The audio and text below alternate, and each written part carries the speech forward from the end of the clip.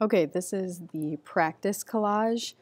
The final is going to look something like this, but I'm going to show you how to get some of these outer edges for the requirements for this project. So go ahead and go to practice collage, and you are going to view assignment and save these two images. So right click, save your image. I actually already saved it. Right click, save. So those two pictures. Then go ahead and go to Photopea. Go ahead and do File New. And if you want to name this, you can. You can do practice or whatever you want. We're going to go ahead and change this to inches. We're going to do 8 by 10, and we're going to make the DPI 200.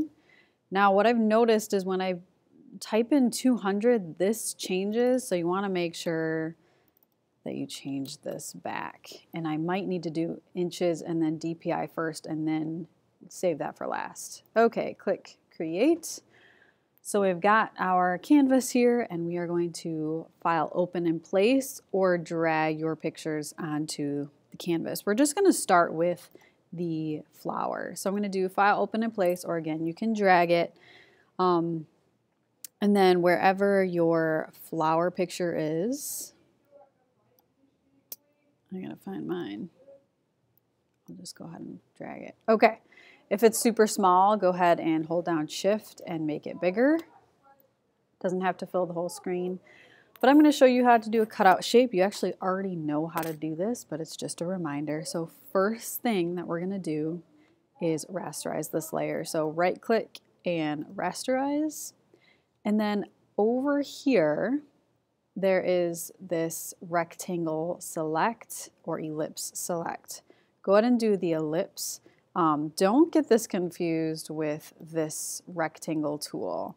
So this is different than the select. So go ahead, we're going to do the ellipse select, and then we're going to go ahead and click and drag onto our picture. You decide how much you want, but we're just going to have this oval shape.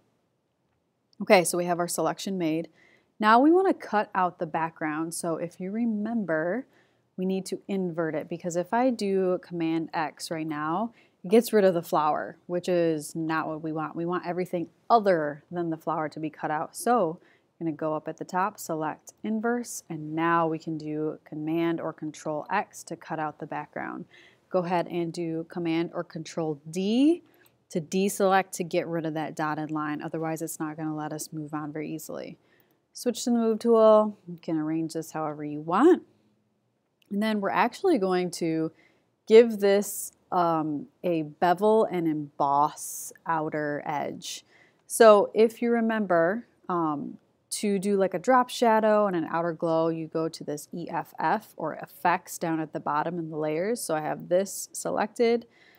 I'll do, instead of these ones, I'm going to do bevel and emboss. So this is just slightly different. I can click and drag this out of the way. And all you need to do is, I mean, if you want to mess with these, you can, but I don't really touch those. But all I do is toggle with all of these, like the depth, the size, how soft you want it, and it gives it that illusion that it's popping out. That's what bevel and emboss is. You can mess with the angle, however you want to do it, opacity, mess with all of these. Once you have it how you want it, go ahead and click OK. So that's one way, and then I'm going to show you another way. So you're going to pull that flower picture onto your canvas again and make it big. Hold down Shift, grab from the corner, and then we are actually going to drag that star picture on here as well.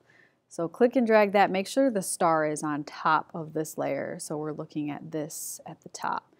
Go ahead and set your star with your petals like right in the center, or if you want it slightly off center, it's up to you, but this is the easiest way to do it.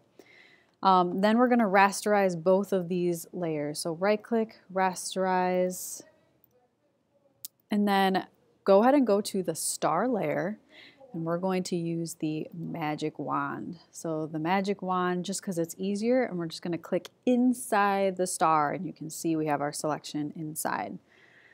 Okay, so we're going to turn this layer off so we still see the star selection, and then we're going to switch to our picture layer. And we're going to cut out everything but the star. So if you remember, up at the top you go select inverse because we want everything cut out except the star. And then we do our Command or Control X, and then Command or Control D to deselect it. And then we can use the Move tool and arrange that. You can make this bigger or smaller if you want to stretch it out. Usually I don't like when people do that, but for this project it's okay. And then what you're going to do, you choose the effect. If you want to mess with some of these ones that we have not used before, go for it. If you want to just do outer glow or a drop shadow, totally up to you. So I might change this and then, okay. All right, so I have it how I want it, click OK. And then the background, since this is just a practice, your final, you're going to want to have a background color. So I'm just going to use a gradient. You can do a solid color, it's up to you. And then just click and drag just for an added extra effect. Go ahead and export this. So export this as a PNG or a JPEG, and you're going to turn this into practice collage. Now, all of these things you're going to use for the final. So make sure you take a look at all of those requirements for the final.